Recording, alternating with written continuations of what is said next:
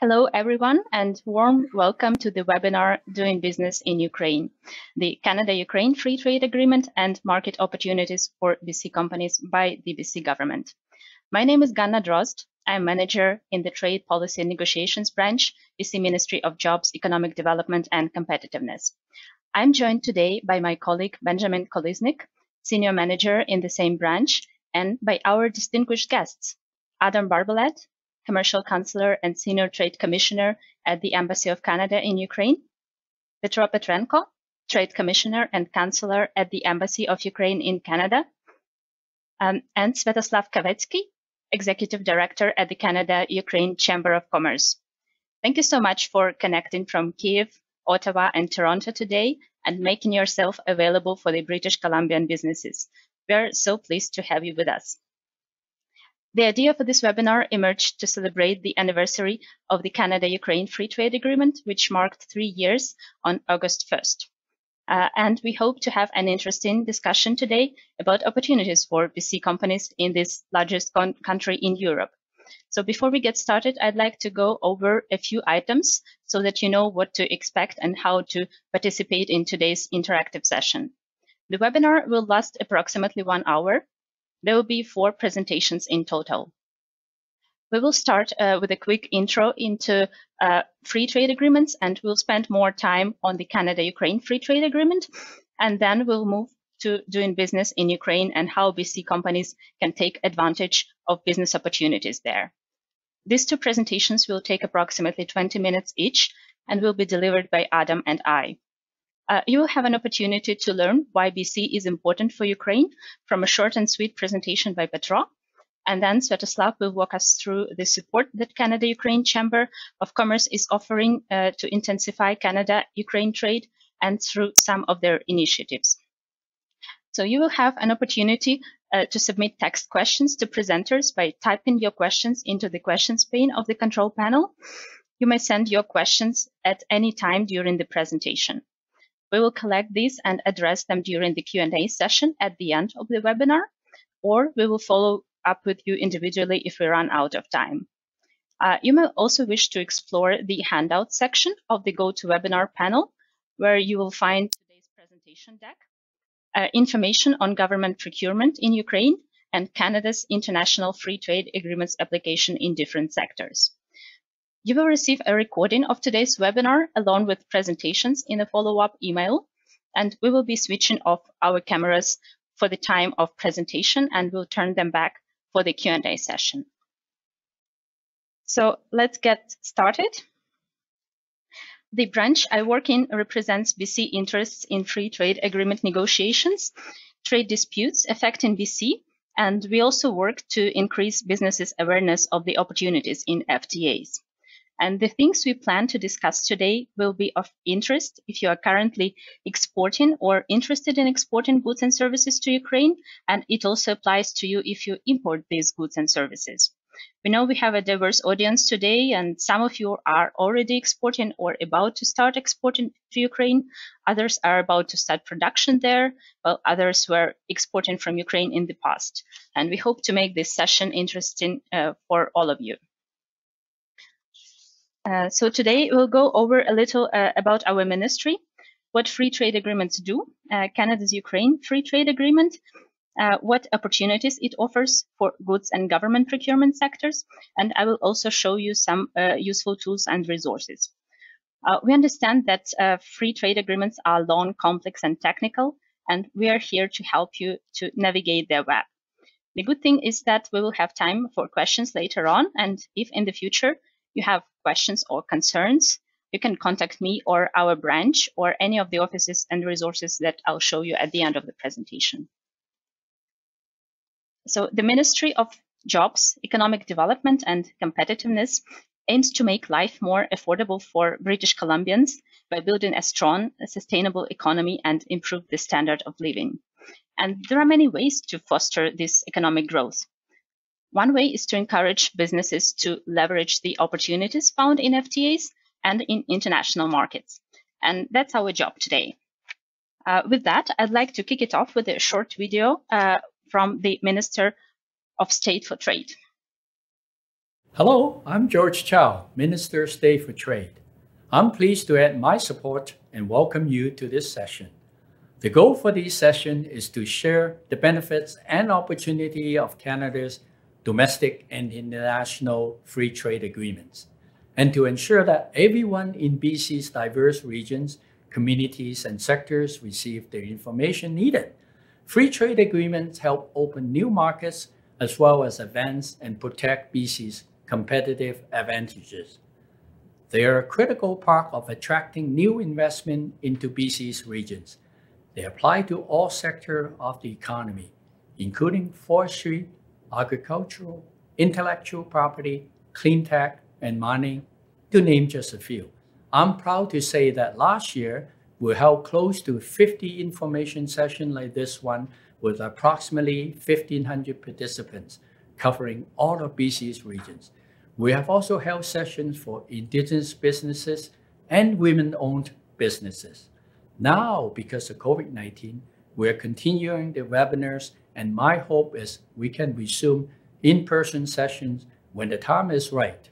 The COVID-19 pandemic has made international trade much more challenging for the foreseeable future.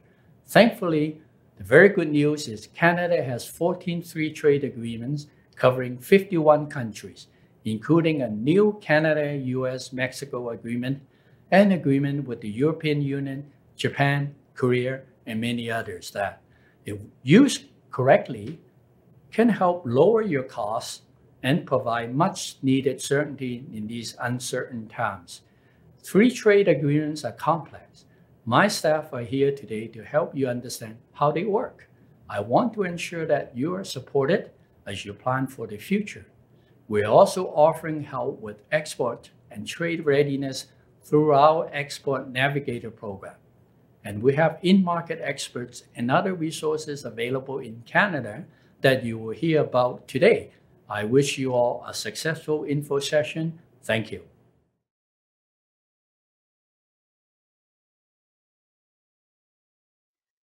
So first, let's start with, let's see what free trade agreements or FTAs do. You may have heard of the World Trade Organization, or WTO. The WTO is the foundation of global trade. It sets the rules of trade between nations, and FTAs build on the commitments made by country members at the WTO. And FTAs, in simple terms, this is an agreement between two or more countries to facilitate trade and eliminate trade barriers between them. So how do FTAs do this? A common way to do this is by offering a better or preferential terms, preferential tariff rates, transparent and non-discriminatory access to a bilateral FTA partner. So some FTAs cover only goods, while others include services, investment, government procurement, and other areas. FTAs are also changing, and they are becoming more comprehensive to cover things like SMEs, e-commerce, and inclusive trade. And it is important to remember that FTAs are a two-way street. We take on the obligations, but our FTA partners take them on as well. And FTAs also provide a means to sue a trading partner in case of a breach of the agreement. So now let's have a quick look at Canada's international free trade agreements. This map shows you where in the world Canada's FTAs have been implemented. These countries are in light blue. Ukraine, for example, US, European Union, Australia, where free trade agreements have been concluded but not yet implemented. These countries are in dark blue. In purple, you will see countries that have both in force and not yet ratified FTAs with Canada. And this is the case of Chile and Peru. So some FTAs are bilateral, others are multilateral, and some FTAs overlap. This is also reflected on the map with the stripe pattern. For example, Canada is in FTA with Mexico through Canada-US-Mexico agreement, and also through a comprehensive and progressive agreement for Trans-Pacific Partnership. The good news for you is that FTAs do not cancel one another, and you can choose under which FTA you want to claim preferential terms of trade. Canada has a key first mover advantage as the only country to have FTAs with all other countries in J7, the US, UK, France, Germany, Italy, and Japan. However, this preference will not last forever, so it is important to get the most out of it now. So now let's see why the Canada-Ukraine Free Trade Agreement is so important for Canada and BC. The CUFTA, Canada-Ukraine Free Trade Agreement, entered into force on August 1st, 2017, and it was a historic agreement for both countries that already enjoyed a close relationship with strong people-to-people ties dating back to over a century. CUFTA was actually Canada's second FTA in Europe and the first bilateral FTA in Europe. So why is it important for BC? Well, over the past 3 years, BC exported to Ukraine more than any other Canadian province. And while a good share of those goods were energy goods, BC has already seen an overall export growth with some export gains in several other key sectors, such as fish and seafood, pet food, pork products, and some machinery. And for example, as a recent example, in January-July 2020, Ukraine was the 5th largest destination for BC fish and seafood exports by value. And despite the slowdown in the international trade due to the COVID pandemic, Ukraine's market demonstrated over 17% growth of fish and seafood imports from BC over the same period in 2019. And this is a very positive sign. So studies have shown that once fully implemented, CUFTA might increase goods exports from BC and Canada to Ukraine by 19%. And under the CUFTA, BC and Canadian exporters now benefit from a level playing field with the European companies that already enjoyed a duty-free access to the Ukrainian market. And another favorable aspect of the CUFTA is the competitive advantage it gives Canadian companies over US, Chinese, and Turkish competitors who do not have an FTA with Ukraine. And it's also important to note that as of now, the CUFTA covers goods, government procurement, intellectual property, digital trade, environment, labor, and dispute settlement. However, there is a discussion between the Ukrainian and Canadian governments over potential modernization of the CUFTA, and modernized CUFTA could increase the agreement's benefits for Canadian companies even further. But I will leave it to Adam to provide us an update on that. So what does the CUFTA has to offer you? Let's begin with tariff reductions, which reduce the cost of your products and make them more competitive. Overall, the CUFTA eliminated tariffs on 86% of Canadian goods, and many goods will become duty-free by January 2024 when the CUFTA is fully implemented. So if someone told you that your blueberries will be 20% cheaper or your pet food will be 10% cheaper by 2024, and the tariffs of, again, 20% on certain varieties on fish were gone under the CUFTA, making your products cheaper than those of competitors, that's pretty compelling. And these tariff reductions, they also reduce the costs of imports into Canada. So you may find some technology or input that can be brought in cheaper from Ukraine, saving you some money. And as you can see from this slide, under the CUFTA, Ukraine immediately eliminated all tariffs on fish and seafood products, including tariffs on prepared and preserved fish and seafood such as caviar and its substitutes, fresh, chilled, and frozen fish. Same goes for metal and energy products. CUFTA has eliminated tariffs on all Canadian metal and energy exports. Ukraine also eliminated the vast majority of its agricultural tariffs. And Ukraine's tariffs on Canada's dairy products will be either reduced or eliminated over time. And Ukraine's tariff on wine and ice wine was also eliminated immediately upon CUFTA's entry into force. All of Canada's current forestry products exports to Ukraine already benefit from immediate duty-free access. However, Ukraine will eliminate its remaining tariffs of up to 5% on forestry products by 2022. So you might be wondering how to find out if your product faces any tariffs in the markets where Canada has FTAs. So for this, I wanted to show you Canada's Tariff Finder. It's a handy and fairly user-friendly tool that will help you to figure those tariffs out.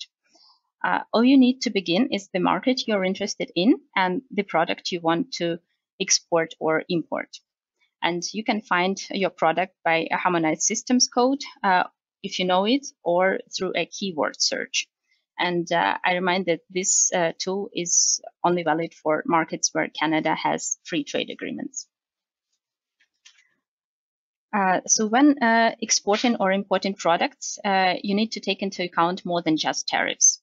And to qualify for preferential treatment and reduced or eliminated tariffs under the CUFTA, you have to prove that the country of origin of your product is Canada by completing the declaration of origin of your goods. But of course, these rules of origin can be complicated, and they are also product and agreement specific. And the good news is that the CUFTA includes access to advanced ruling procedure on the origin of goods and also on tariff classification of goods. So if you are unsure whether your goods qualify as made in Canada, you will need to request an advance ruling from the Ukrainian Customs Authority ahead of shipping your goods. And along with that, the CUFTA also addresses non-tariff barriers. These are often technical requirements and different standards between countries, such as certification procedures, labeling requirements, and other regulations related to human health and animal and plant health. And they are, of course, important, but if you are told that your product needs the same testing in Canada and the Ukrainian market, and that kind of duplication may become frustrating and may undermine the gains of those tariff reductions. Fortunately, the CUFTA establishes mechanisms under which Canada and Ukraine can discuss, prevent, and resolve the unjustified non-tariff barriers. CUFTA also contains a dispute resolution mechanism that enforces obligations that Canada and Ukraine have signed on to. And overall, this gives you, as a business, more transparency, predictability on technical requirements and other measures when doing business in the Ukrainian market. And of course, it's also expected to lower your administrative costs over time. And finally, a quick note on exceptions. Countries do maintain some exceptions in trade agreements when they want to protect their domestic producers. For example, Canada, under the CUFTA, has excluded Canadian supply managed products like dairy, poultry, and eggs. And this means that the free trade regime does not apply to those products originating in Ukraine, and that import duty will continue to be applied under the most favored nation rate. So the CUFTA also provides you access to the government procurement in Ukraine. It gives you an ability to compete on a level playing field with local and international suppliers, and it also opens you more business opportunities in selling your products and services to public entities in Ukraine. And just as a reference, the Ukrainian government procurement market is estimated to be worth more than $20 billion annually. So again, same as for the goods exports, CUFTA has provisions that help ensure that government procurement is transparent, impartial, accountable, and accessible by all businesses. And CUFTA also lowers your costs associated with finding and applying to tenders. So what this means for you as a supplier of goods and services? Well, when bidding in any public procurement in an FTA market, it's important to know the coverage and the thresholds. So the coverage means the type of procuring entities that FTAs cover. And in case of the CUFTA, these are the Ukrainian central government agencies, departments, and other agencies. And second, there are also airports, postal services, and public transportation, namely rail and subway systems. The thresholds are the amounts that the contract has to be above so that you can bid as an FTA partner. And through the CUFTA, Canadian suppliers of goods and services can access procurement by Ukrainian central government agencies for contracts valued above $170,000 and for construction services over $7 million. And this is, of course, reciprocal. And in terms of the Canadian market, Ukraine has the same access to Canadian central government procurement opportunities. So the thresholds for goods and services contracts for airport, postal services, and public transportation are usually higher. And the good thing is that Ukraine has made its government procurement to Canadian companies very, very open. meaning that there are very few exceptions of types of goods and services that are not covered. Finally, there is a link to the website here, prozoro.gov.ua. It's the Ukrainian open source database of public procurement, and its name Prozoro comes from the Ukrainian word for transparent, and it's a 4-year-old platform where you can find information on all tenders. But I'll stop here and we'll leave it to Adam to unveil its mechanics. So here is my last slide with the trade support resources and contact details. Our trade policy and negotiations branch is here to support you and can help answer any questions you might have. And we are also always interested to hear about any barriers that you are encountering in Canadian or international markets. And we will seek to address them and can advocate with the federal government that they be addressed. You can report a trade barrier directly to us or to the federal government through the online tool listed here in online resources box. This box also includes link to Tariff Finder that I showed you earlier in the presentation. Next, I would like to highlight the Trade Readiness and Services branch box, and you will find there is a link to the BC Expert Navigator program that was mentioned by the Minister of State for Trade earlier. And this program offers free support and guidance to help your business grow outside of BC. BC also has its network of trade and investment representative offices, and it has offices in many countries, including Europe, US, and Asia Pacific. And they also assist companies to export their goods and services to specific markets. And finally, I invite you to follow us on social media channels to get the latest updates on different markets and the activities of our division. And that's the end of my presentation. And before I pass it over to Adam, I wanted to remind you that you can submit your questions in questions pane of the control panel. Now it's over to you, Adam. Great, thanks very much, Gana. And it's a pleasure to be with you today. As Gana said, my name is Adam Barbalet. I'm the Senior Trade Commissioner and Commercial Counselor based in Kyiv, Ukraine. And I manage a team of 4 trade commissioners and a trade commissioner assistant, and we're all at your service to help support your companies for doing business with Ukrainian companies. And on a personal note, as a British Columbian, as a Vancouverite, it's a real pleasure to speak with you today. I feel like I've come home in a way. I'm going to speak quite quickly today because we've got a lot of ground to cover, and I want to make sure that we do justice to all parts. But the presentation will be available afterwards, and I'm always available for further discussions. So if we move to the overview, let's start by saying that Ukraine isn't, well, in fact, this is an overview of the presentation. And so I'll begin by talking about how Ukraine isn't just an Eastern European country for Canada. It's a different relationship. Then I'll talk a little bit about the Trade Commissioner Service, who we are and what we do. As Gana mentioned, I'll go into a bit of detail on Prozoro, the public procurement system that government of Ukraine has developed. I'll talk very briefly about Export Development Canada and what you can expect from them. Talk a bit about the Canada-Ukraine Free Trade Agreement as Gana foreshadowed, and successes, highlights, and opportunities that we see here that have come out of that agreement. And then I'll dig into some specific sectors. And I'll talk about some of the opportunities that we see in agri-food, life sciences, defense and security, education, ICT, manufacturing, principally. And as Gana mentioned, at the end of all the presentations, we'll cover questions and answers. So, Brand Canada. There are about 1.4 million Ukrainians in Canada, or Canadian Ukrainians.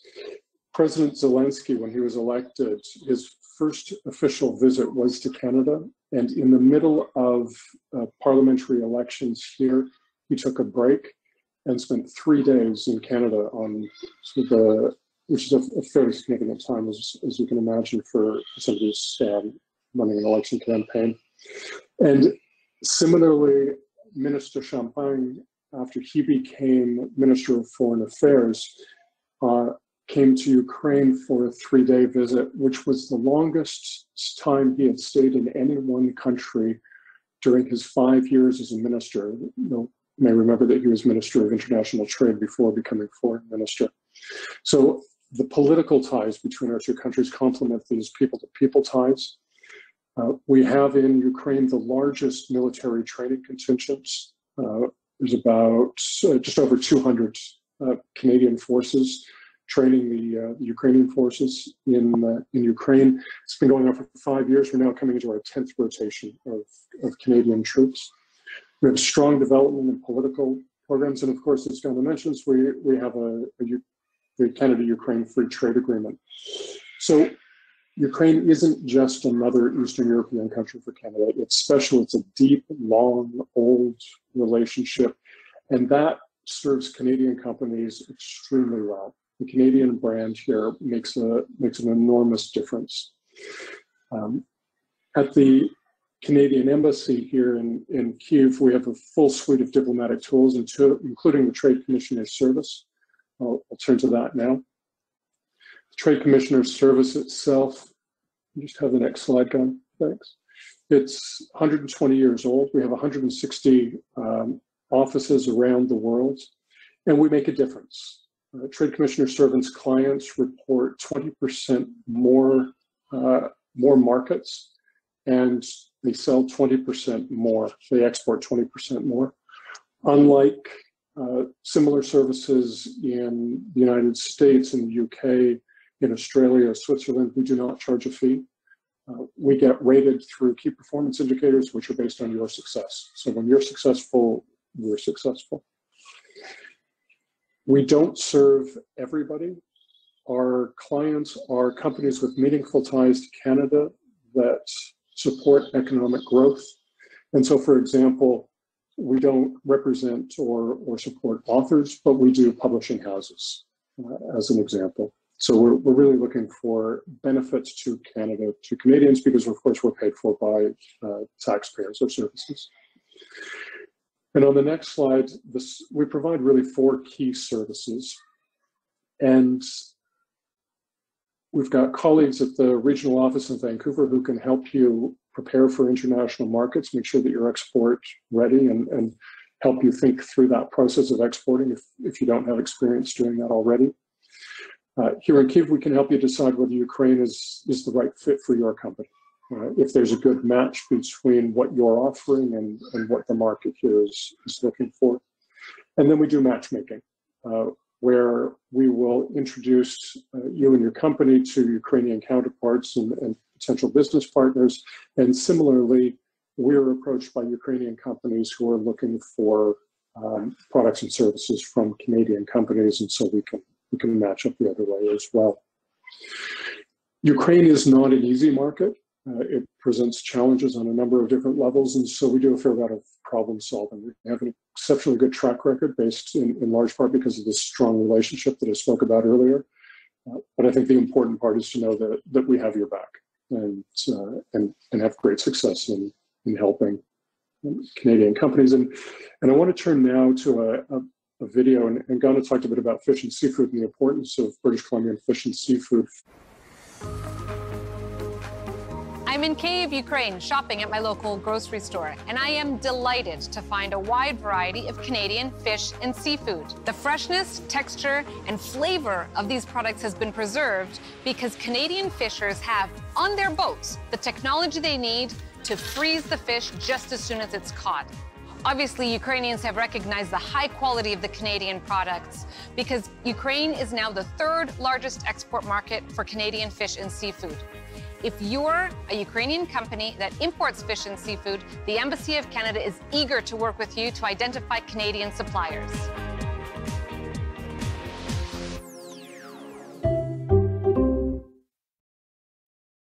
And that video is, that's the short version of the video. There's a much longer version of it where our ambassador then cooks 2 products using Canadian shrimp and Canadian hake. In fact, British Columbian shrimp and British Columbian hake, with Hector Jimenez, who is a Canadian chef here. He's in fact Ukraine's master chef. And so they go through this whole elaborate cooking process together. It's quite lovely to watch, and I'm happy to make that available to you.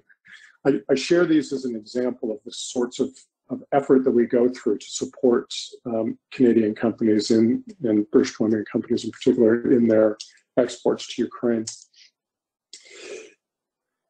CanExport is another tool that's available to you, and CanExport will provide up to 75% funding and up to $75,000 to explore new markets. And typically in past, this has been used for travel. In sort of a COVID pandemic context, they're certainly looking at more creative options. Surprisingly easy, frankly, for a government grant system, surprisingly fast. And so it won't help you to hire staff, and it won't help you to sort of produce more of whatever you're producing. But if you want to take marketing materials, if you want to translate them to Ukrainian, if you want to engage in some way with the market, if you want to conduct a market study, these are all things that CanExport can help you with. So I'd encourage you to apply and take advantage of that. Now, Ghana mentioned that under the Canada-Ukraine Free Trade Agreement, you have access to the public procurement system, ProZorro. And that's on the next slide. Ukraine has one of the most transparent public procurement systems in the world. And I'm not just saying that, it was actually awarded the World Procurement Award, recognized by Open Government Partnership. And you can access this, as I say, thanks to CUFTA. We've produced two different guidances. At least one of them is available in the handout section on this webinar. And I'm happy to give you the links for the other one. One is sort of a why you would want to use ProZorro, what's good about it, what's interesting. And that's where this slide comes from, with the former First Deputy Minister, who was actually the brainchild behind ProZorro, Max Lefyulov.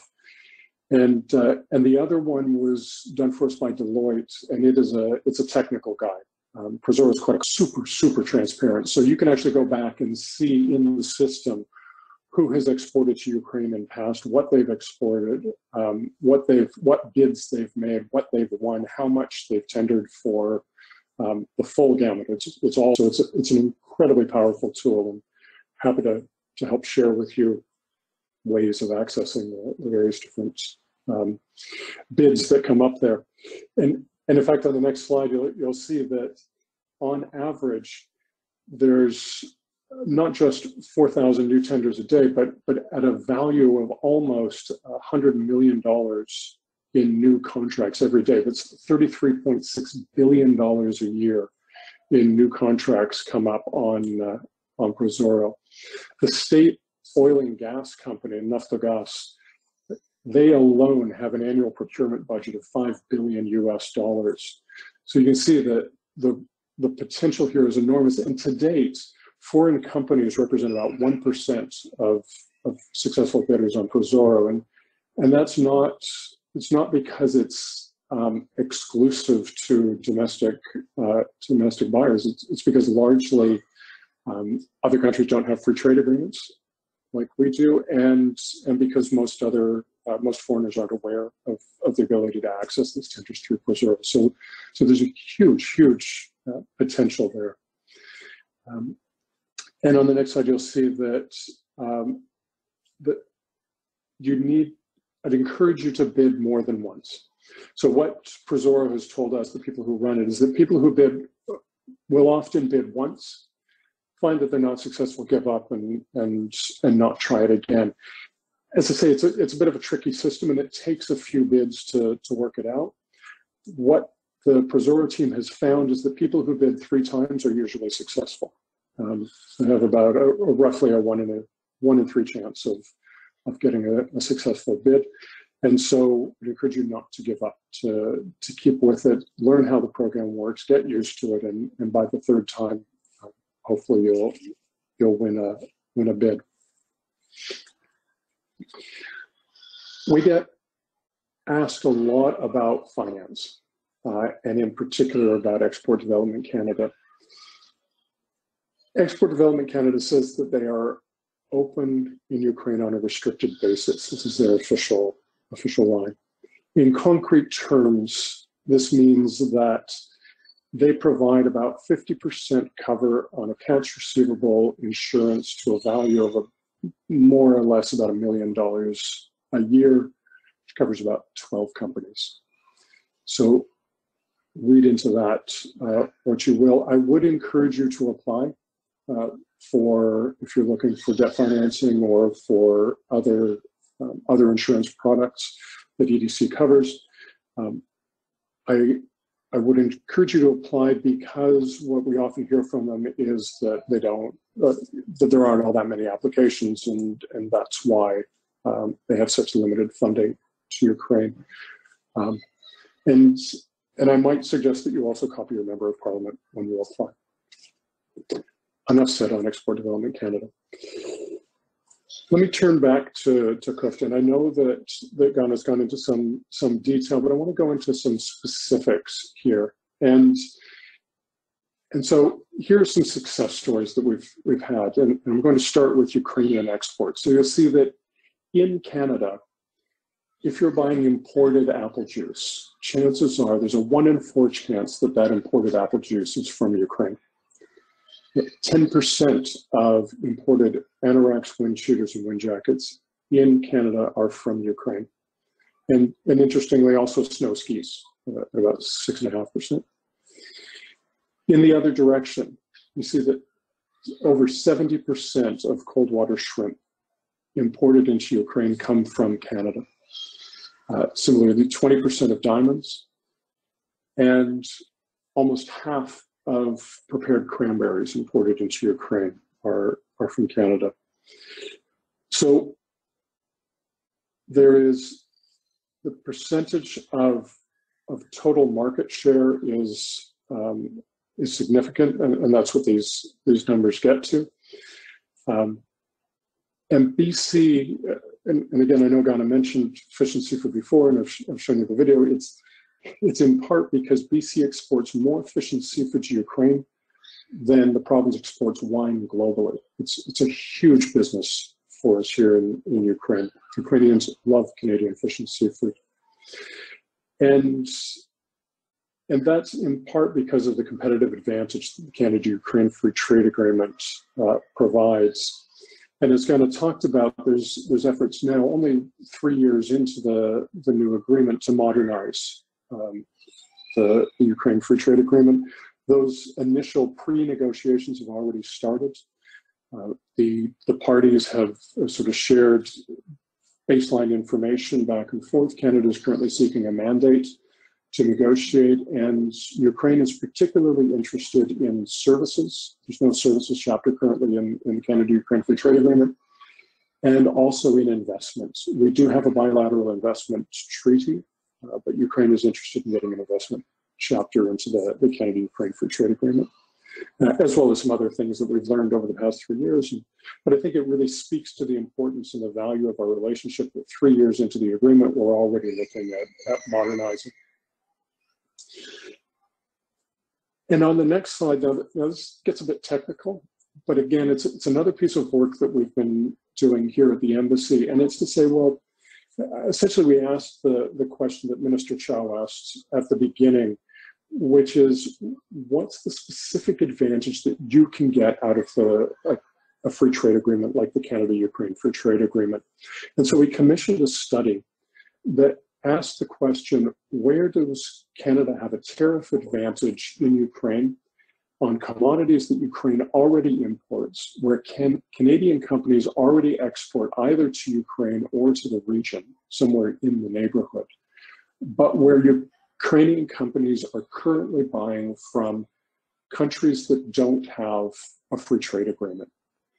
And so we've identified these 7, there's actually a list of about 50, but these are the top 7 commodities where we have a significant tariff advantage.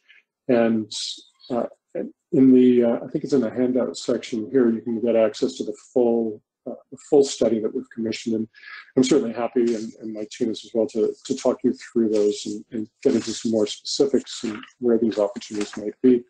Opportunities, of course, aren't limited to this list. There's all kinds, many, but these ones, Canadian companies have a particular advantage on. So with that said about CUFTA, let me turn now to specific sectors.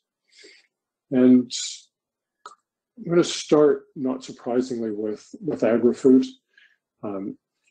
As you saw, perhaps on the previous slide, there's good, strong demand for boneless pork. In fact, we're up this year 550% on boneless pork over last year.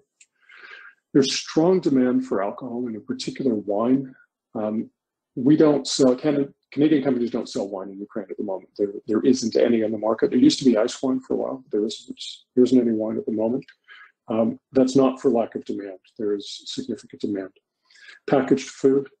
We do extremely well on pet food, particularly high-end pet food. Off-season fruits and berries. Ukraine is, people often think of it as sort of a poor country, and I suppose in the European context, it's not a wealthy one. In fact, it's one of the poorest. But at a local supermarket the other day, a colleague of mine found a pint of cherries, Canadian cherries, on sale for about the equivalent of 50 Canadian dollars. So there is money and there is interest, and as I said, dried cranberries we do very well on. It's up about 237%. Ukrainians don't like GMO. It's sort of a European attitude towards GMO. They're not as sort of fastidious about it as the Western Europeans are, but there is an aversion to GMO in Ukraine. And you don't need to worry about labeling. The importer takes care of all your labeling. So you just produce as you would normally produce, export, and then on packaged foods, the importer will handle the rest of that for you. In terms of life sciences, we do extremely well in pharmaceuticals, generic medications in particular, and vitamins over the past couple of years have been doing really well. We're up 426% this year, in fact, on vitamins.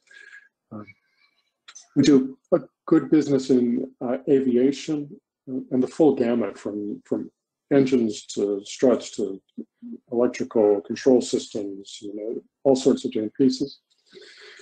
Defense is a new sector for us. We only really started into it 2 years ago and have really made significant progress.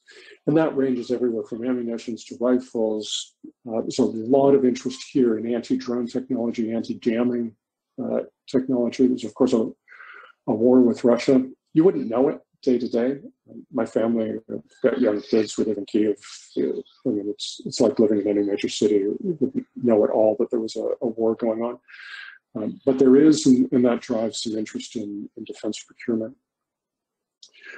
We do a very, very strong business in education, some K-12, a lot in colleges, and some camps as well, particularly around English language education. We've got a market study available on that if you're interested. In terms of manufacturing, I have had an outstanding interest for aviation ball bearings. It's been kicking around for ages that we haven't been able to fill. Motor vehicles are up 100% over last year. There isn't a CE designation specifically required for Ukraine, but if you wanted to nearshore or use the advantage, Ukraine has one of their only other free trade agreements is with the European Union. And so if you wanted to use the Canada-Ukraine free trade agreement to get stuff into Ukraine assembled here, where labor is relatively inexpensive, then export to Europe, you can do that under their free trade agreement, but you would have to have CE certification for that. But you don't need it for the Ukrainian market, per se.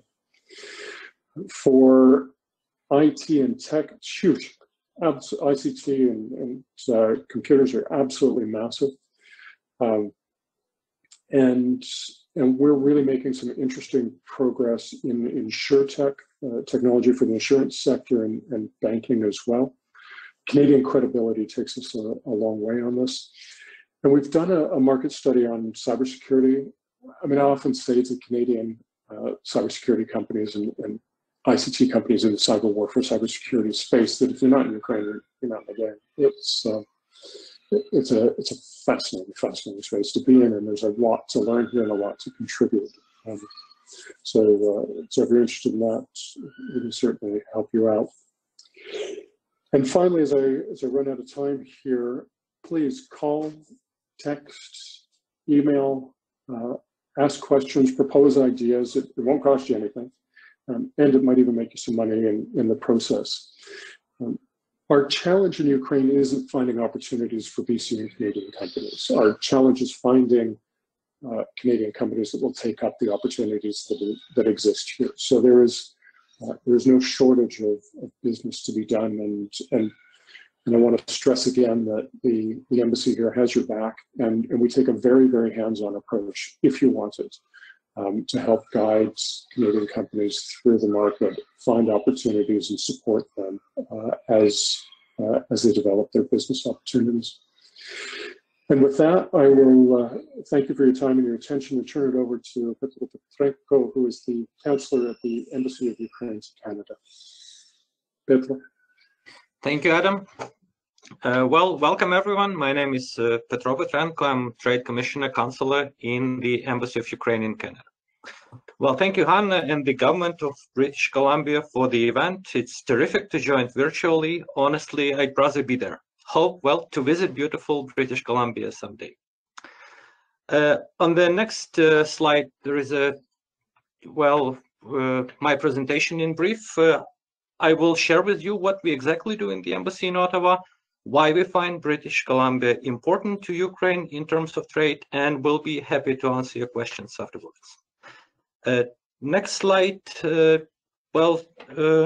Embassy of Ukraine in Canada trade team has similar tasks to our colleagues in Kyiv. We help businesses to find the best possible deals, enter new markets, and expand. We provide advice, guidance, contacts, and our expertise. We work mainly with Ukrainian exporters and Canadian companies that are looking to import from Ukraine. All this is happening mainly in Ottawa, but right in Vancouver, we are lucky to have an honorary consulate headed by Mir Lyubomir Gutsulak, honorary consul of Ukraine. Well, some of you may know him already. Mir helps us in BC if needed, and I think he is with us right now. Supporting exporters became even more important during COVID-19. Luckily, neither Canada nor Ukraine have or had export restrictions. This matter was acknowledged and praised also during the recent e-meeting between Ambassador of Ukraine, Andriy Shevchenko, and the Honorable Mary In, Minister of Small Business, Export Promotion, and International Trade. Well, we're also lucky and proud to have the free trade agreement, which was mentioned for several times now. Hannah and Adam have already explained its benefits. I will mention only one thing. When presenting the agreement, the Prime Minister of Canada, Justin Trudeau, said that together with the FTA with the European Union, Canada now has a trading space that goes from Vancouver all the way to Kharkiv in Ukraine. Another important step that our countries made to boost cooperation and trade was signing the Audiovisual Cooperation Agreement. We think that this agreement, once ratified, creates new and exciting opportunities to attract foreign investment, increase production budgets, and promote both of our cultures internationally. So follow the news. Once the agreement enters into force, we will be happy to explain it and in detail and promote. Now, very briefly about BC importance for Ukraine in terms of trade. For Ukrainian producers of goods, British Columbia is the third largest trading partner in Canada after Ontario and Quebec. It is encouraging to see that the westernmost province of Canada and Ukraine, which is almost 9,000 kilometers away, are doing well in terms of trade.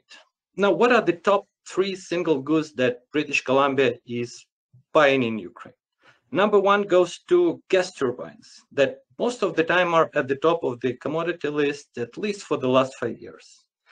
Different Ukrainian metal products, iron bars and rods in particular, are number 2.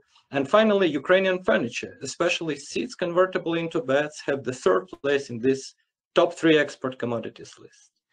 In services, as we speak, almost 200,000 Ukrainian ICT specialists are working hard to provide world-class services, also to Canadian companies. Last year, trade turnover between Ukraine and Canada in services rose by 8%.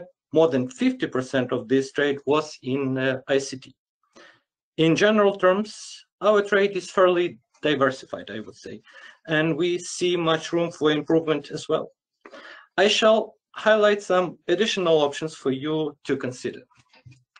Ukraine is undergoing major modernization, as it was already mentioned. And apart from what my colleagues have already pointed, I encourage you to have a closer look at the land reform in Ukraine. In general terms, land market of Ukraine gradually opens for foreign businesses to invest. Next slide, please. At the end, let me reveal the strategic asset of Ukraine in Canada, which, as Adam already mentioned, is 1.3 million of Ukrainian Canadians. This is almost 4% of Canada population, and almost 17% of them live in British Columbia. With this astonishing statistics, I want to end my presentation and to thank you for your patience, attention, and interest in Ukraine. And I also invite you to visit Ukraine individually or as a part of a trade mission, let's say. Some time ago, Minister Bruce Ralston, once he was the Minister of Jobs, Trade and Technology, planned such a visit to Ukraine. We hope that new Minister of Jobs, Economic Development and Competitiveness, Honorable Michelle Mungal, will take over this and bring this BC business to Ukraine. Now, that's my pleasure to give the floor to Sviatoslav Kavetsky, Executive Director of Canada-Ukraine Chamber of Commerce. Thank you. Sviatoslav. Thank you, Petro. Dear organizers, participants, previous speakers gave you a lot of insights related to trade volume between BC, Canada, and Ukraine, specific sectors that have the most potential. I will try to briefly describe the CUCC's activities, services, and benefits you may gain from cooperation with us. Gonna next slide, please. The Canada-Ukraine Chamber of Commerce was formally incorporated in 1992 and is dedicated to supporting trade and investment between Canada and Ukraine.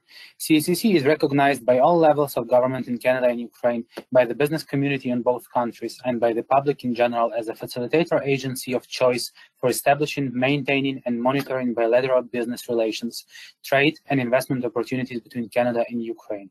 We are a broad-based organization bringing together companies as the business gateway between Ukraine and Canada. Next slide, please. The Ukrainian market is complex and not without its nuances. While some of them might be unique to your industry, most of them are likely very much common for most Western enterprises establishing their footprint in modern Ukraine. To assist our members with resolution of these issues, CUCC works on their cases both individually and collectively by engaging key officials of the Ukrainian government and Canadian government, various industrial bodies, and trade organizations. We believe that by joining our organization, you will get a significant deal of value-added benefits that will facilitate your business with Ukraine. CUCC developed and maintains a full program of services and activities. We promote Ukraine as a place to do business, encourage Canadian companies to operate and invest in Ukraine, engage in supporting businesses to fully understand and benefit from the Canada-Ukraine Free Trade Agreement, support trade, marketing, and investment opportunities in Canada for Ukrainian companies. Currently, with the QTIS project support that I will tell you more a bit later, CUCC is actively working on launching brand new website, marketing campaign to address Ukrainian and Canadian stakeholders, populating trade and investment portal, another product that was developed with QTIS support, and GR activities aimed at strengthening of the Chamber's position as a reliable gateway to do business between the two countries. Our staff is English-speaking and is able to provide you with the necessary advice over the phone or via email, Zoom, or other communication platforms. Next slide, please. The Canada-Ukraine Free Trade Agreement sends a powerful message that Ukraine is open for business and offers significant trade and investment opportunities. With CUFTA in full effect, Canadian and Ukrainian businesses alike can fully benefit from the countless opportunities for increased trade, growth, and investment. Next slide, please. CUFTA is one of the largest milestones in both countries' bilateral relations. Agreement creates commercial benefits for Canadian businesses. There is a great potential in agriculture and agri-food industries, especially for fish and seafood, iron and steel manufactured goods, agricultural machinery, aerospace components, plastics, and cosmetics. CUFTA also provides companies with preferential access to procurement opportunities at the central government level in both countries. At the beginning of this year, GEC conducted public consultations. We also gave our feedback and suggestions on CUFTA's modernization. Areas that both parties are working on are cross-border trade in services, financial services, investment, and ICT. But what is free trade agreement without trade? With export totaling less than 1% of each country's respective GDP over the last decade at the time that the document was signed, it was decided that the government-sponsored trade program would be necessary to facilitate the trade needed to justify free trade agreement. The Canada-Ukraine Trade and Investment Support Project, CUTIS, with offices in Toronto and Kyiv, was launched in 2016. And I must underline the importance of the CUTIS project as an important tool to the success of the Canada-Ukraine Free Trade Agreement. Next slide, please. CCC has been administering CUTIS project along with Conference Board of Canada and is one of the project's main sustainability pillars. CUTIS project's main objective was to educate and train Ukrainian small and medium businesses on how to use benefits of CUFTA to trade with Canada, what is corporate social responsibility, why it is important to address gender equality and environmental issues.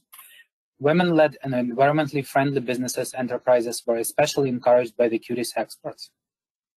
CUTIS produced a number of export training guides and materials on how to export to Canada in specific areas: ICT, furniture, footwear, apparel, confectionery, guides on regulatory and other Canada-specific standards. Another object of CUTIS activities was work with Ukrainian government authorities responsible for trade and development. Next, let me address another CUTIS CCC product, Trade and Investment Portal. Next slide, please. Portal is a website that is developed under the CUTIS project to assist businesses to match with each other and facilitate communication. The Trade and Investment Web Portal aims at improving network between Ukrainian and Canadian companies. We focus on the most interesting and prospective products and services. CCC will continue providing maintenance and support of the portal after the CUTIS project ends. Currently, we are populating the portal with profiles of the companies that have been working or are doing business between the two countries. Most of these businesses benefited from the CUTIS organized training and educational sessions. These Ukrainian companies, thanks to CUTIS, had the benefit of both gender equality and environmental expert trainings. They understand the importance of corporate social responsibility, advantage, and gain that can be made thanks to it. Next slide, please. CUTIS participated or helped, CCC participated or helped organize various events such as forums, conferences, workshops in Ukraine and Canada. In the last 5 years, over 1,000 Ukrainian businessmen and businesswomen visited Canada as members of various organized or supported missions. This year is very different for all of us because of COVID-19. Most of the major events that were planned had to be postponed or changed their format to online. But we stay optimistic, and once things get back to at least new normal, we will keep on conducting business missions to Canada, expanding participation of the Ukrainian companies in major Canadian fairs and conferences. We will continue to participate in such shows as Global Energy Show in Alberta, Mining and Natural Resources Show PDAC in Toronto, Processed Food and Agribusiness CIAL, which is held in Montreal and Toronto, Information and Communication Technology conferences, and other. We intend to conduct similar events for Canadian businesses and government authorities to visit Ukrainian key international shows. Next slide, please. Lastly, I would like to mention a few existing success stories of Canadian investment into Ukraine. Fairfax company has acquired ownership of the biggest Ukrainian insurer, AXA Direct. They bought a Ukrainian part of the French insurer, and few other investment into insurance business and agriculture.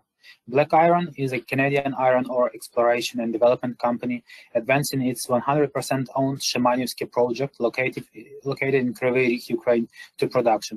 Total project value estimated at over $1 billion. TIU Ukraine is a leading solar power producer in Ukraine with 2 solar plants of 10.5 and 13.5 megawatts stations. Brookfield entered Ukrainian market with construction of Innovation District IT Park in Lviv. The property will include several business centers, university building, hotels, shopping mall, and additional amenities. Ukraine represents two extraordinary market highlights: brains and grains.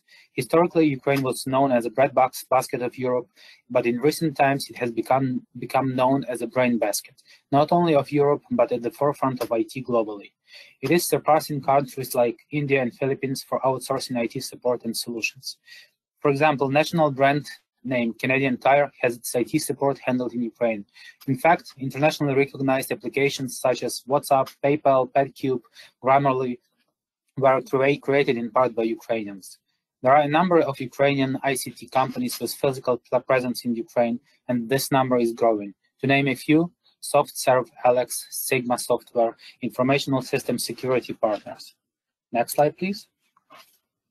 CSSU is a well-established chamber in terms of government contacts in both Ukraine and Canada. We administered QTIS project with Conference Board of Canada and in close contact with Global Affairs Canada, Canadian Embassy, Kyiv. We have an established history of relationship with most provincial governments here in Canada. We work closely with Ukrainian government, Prime Minister's Office, Ministry of Foreign Affairs, Ministry of Economy and Development and Trade, Ukraine Invest Agency, Export Promotion Office, and others. Next slide, please. Should you have any additional questions, please do not hesitate to contact our office. You can see the contact details on the slide. Canada-Ukraine Chamber of Commerce will be happy to assist you with all your inquiries related to business between Ukraine and Canada, provide expert advice and support. We have different levels of membership you can choose from. Women-led and environmentally conscious businesses can benefit from the higher level of membership with no additional fee. All necessary information will be provided to you upon contacting our office. Thank you very much for your attention and interest in today's webinar. Thank you, Gana. And now I will hand it over to Ben Kolesnik, who will run our Q&A session. Thank you very much, Sviatoslav. Thanks everyone for your presentations. We have not too much time remaining here for questions, so I'm going to go through them as quickly as I can. And I'm going to combine some of the questions that have come in today during the session with those that came in during registration. I'm seeing some themes and some overlap there, so hopefully we can save a bit of time. The first set, I think, are probably best, would be best to go to you, Adam. Some of these you may be able to speak to right now, and others are maybe a little more technical and may require some follow-up. The first set, I think, are really around finding strategic partners and buyers and distributors, which I know you touched on a little bit already, but maybe you can go into a little more detail about what that might look like. And these have come in from really a wide range of industry. I see some questions like this coming from packaged food companies, from technology companies, and even, I guess, education. Maybe we can talk about education a little bit later separately, but is there anything more you could say on that, Adam? Sure, I'd be happy to. Thanks very much for the question. So there's two kind of different types of relationships, the strategic partners and the buyers. On strategic partners, the first thing to say is that we don't offer due diligence service, that the responsibility for the partnership rests with you, with your company. What we do is we have an established network of contacts, and that's really the principal job of my team, is to spend their days out meeting with various different companies and various different people, getting to know them, getting to know their interests, and advancing sort of Canadian partnership opportunities. And so we have a very, very significant sort of network of individuals and companies that are interested in working with Canada, that have something to offer. And so, for example, there was a company that does weigh-in-motion technology, and they told us they were interested in the Ukrainian market.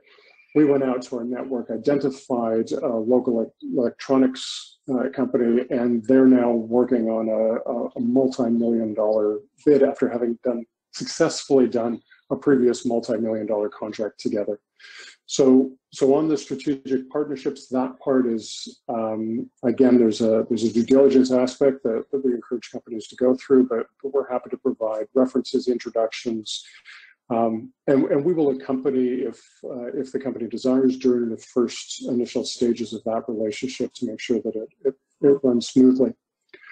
On buyers, again, it's a different kind of an activity, but we also there have a very extensive network. So on agri-food in particular, we work very closely with the largest supermarket chains. We've got great relationships with the buyers at those supermarket chains, and we can help place a product sort of off the start. So if you're looking for a high-end exclusive product that you're trying to get into market, then we have supermarkets and buyers who focus, and in fact distributors as well, who focus on that market. If you're looking for sort of a lower end commodity, hake is an example, big one out of BC. So a lower value commodity. We have other stores that deal with volume as opposed to price. And so it's really about us using our networks, identifying some potential partners. We reach out to those partners here, make sure that they're interested in receiving an offer from British Columbia, and then we'll go back to you and make the match between your company and theirs. You can explore that, no obligation, of course. And if it doesn't work out for whatever reason, we're happy to find others and keep sort of working through until you find a partnership that works for you and that you're comfortable with. Great, thank you, Adam. So it sounds like that's something that businesses can do across the board, whether they're in food or technology. I see there's quite a few questions here coming from the technology side. So I think you mentioned earlier people can reach out to you directly to start that process. Absolutely, please. And I should say that on my team, I mentioned we've got 4 trade commissioners in the trade commissioner system. Each trade commissioner has their own sector specialization. And so they know, for example, we have somebody who specializes in education, fish and seafood, or in defense industries. And so they have their own particular networks. They know the industry here extremely well and with quite a bit of depth. And so we can really help pinpoint in, but I'm happy to be your first point of contact. Excellent, thank you. I'm going to direct the next set of questions to you as well, Adam. There's been some questions around wine. Now, you mentioned wine in your presentation. You talked about how there's no lack of demand in Ukraine for wine, but that we weren't currently exporting any wine. So I think maybe the question is why that is. What are the hurdles, if any? There have been some questions here around regulations and taxes and duties around exporting Canadian wine to Ukraine. I don't know if maybe Adam and Ghana as well, if there's anything either of you want to say on that. Sure, I'm happy to kick that off and then hand it to you, Ghana, if you like.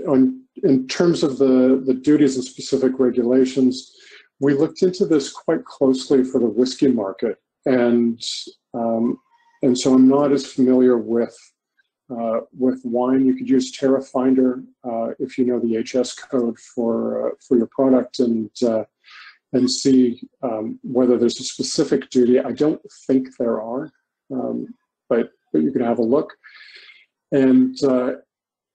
And we're happy, we can do the research at this end for you to find out if there's any import restrictions. There are sometimes on food certificates that are required, that kind of thing. We can certainly do that research here for you. Why hasn't there been to date? It's not for lack of demand at this end. And it's a question that I've asked back to our headquarters team a couple of times, and have been told that largely it's because Canadian companies don't export wine. The domestic supply is sort of sufficient, and if we do export, it's to sort of China and Japan. So that's the main reason we haven't pursued it. But so we do have some hard alcohol in market, and I'll give you an example. Ukraine makes phenomenally good vodka. Really, really good vodka. There is a Canadian brand of vodka that's frankly not very good, but it has a Canadian maple leaf on it. And so it sells, and it does relatively well here. So the Canadian brand by itself will help sell that product. So we would love to support wine, and I'll tell you very sort of transparently why that is. In addition to, of course, it's our job to help British Columbian and Canadian companies export, but because having wine on the shelf is, and BC makes phenomenally good wine.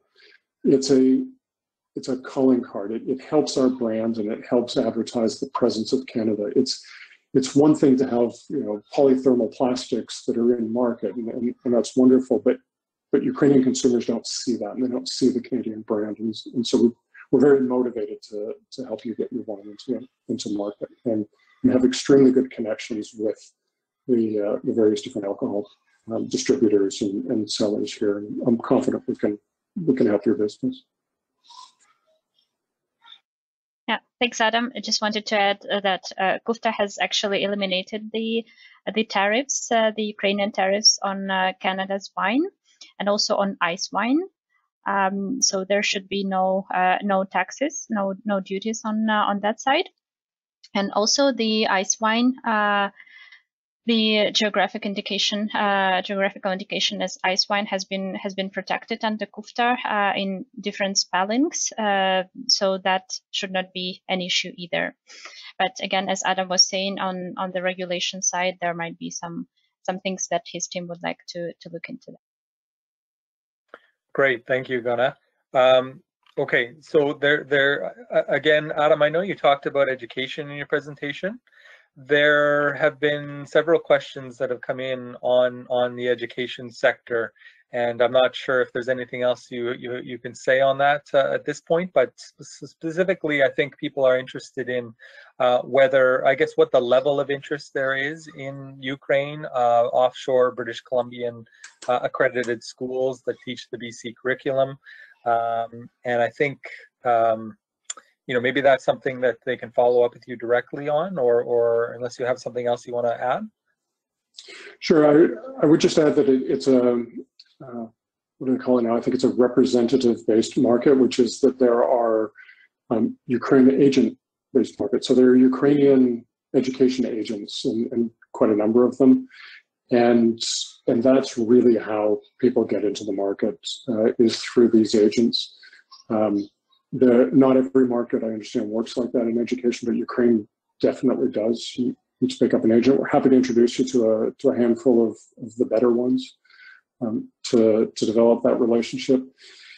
Then again, I go back to the Canadian brand. I mean, there's a school here that teaches to the Manitoba curriculum. There's a variety of different opportunities in terms of bringing British Columbian education and curriculum to Ukraine.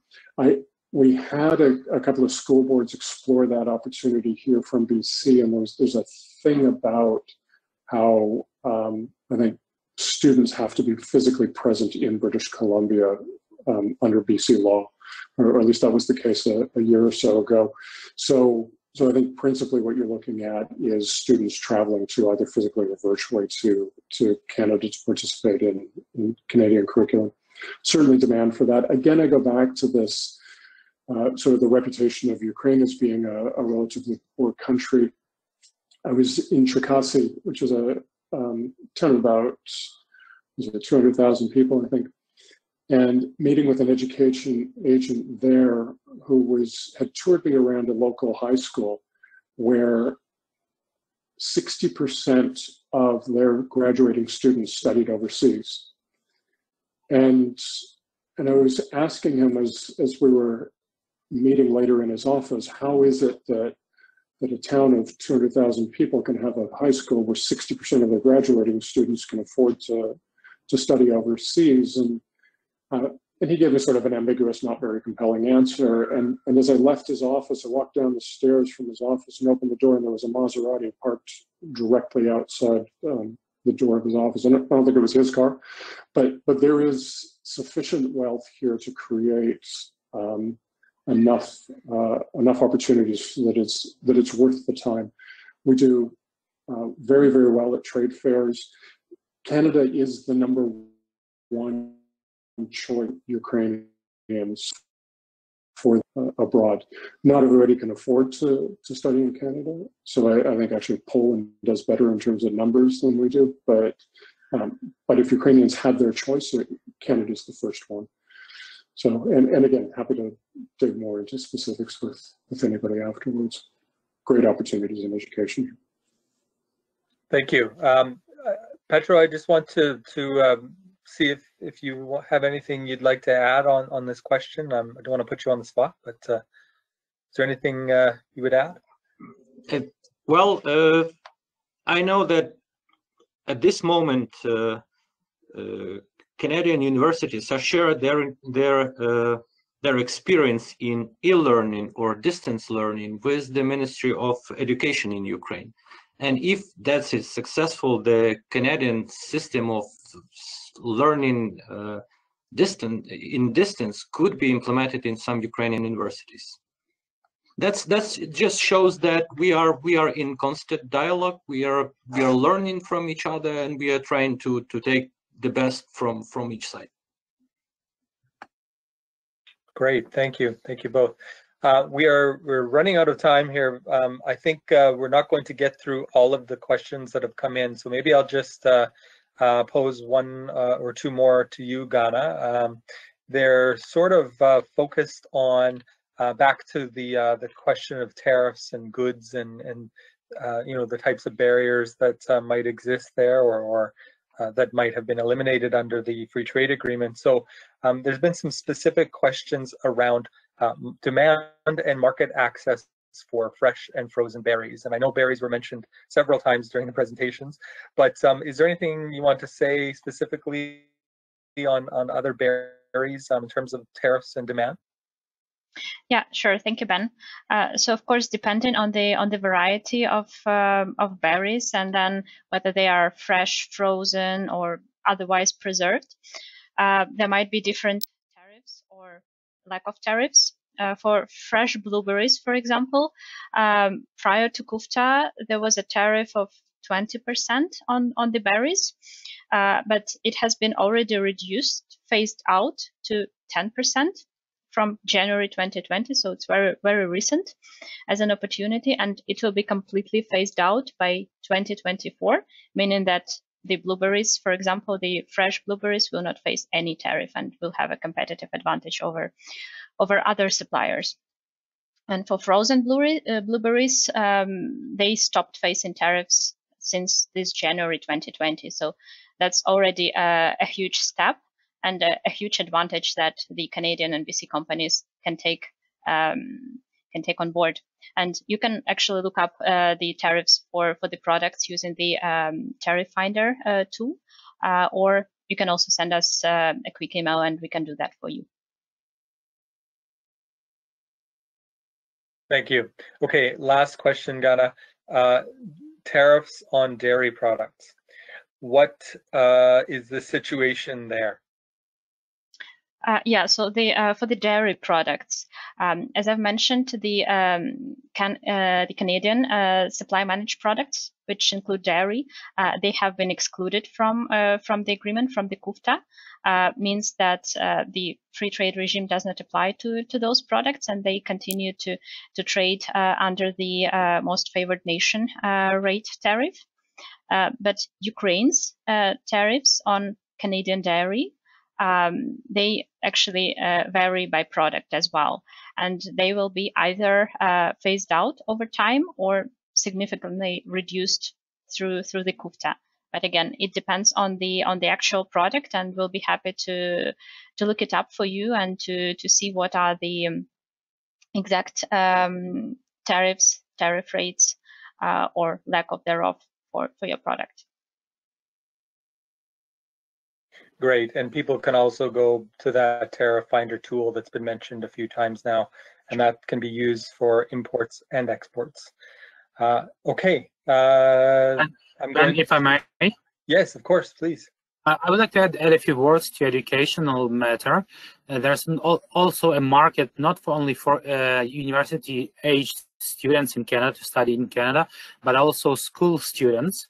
We've got inquiry lately that the Ukrainian private school market is booming at the moment, and a lot of parents are ready to send their kids for summer vacations to, for example, Canada to study English language, and there's also a room for cooperation in this matter. Great, thank you for adding that. Thanks everyone for responding to those questions. As I said, we've sort of run out of time here, so I'm going to turn it back over to you, Gana. Yeah, thank you, Ben, Svetoslav, Petro, and Adam, and thank you everyone for attending today's webinar. It's been a pleasure to have you at the webinar Doing Business in Ukraine and the Canada-Ukraine Free Trade Agreement and Market Opportunities for BC companies. We hope that it was a useful one.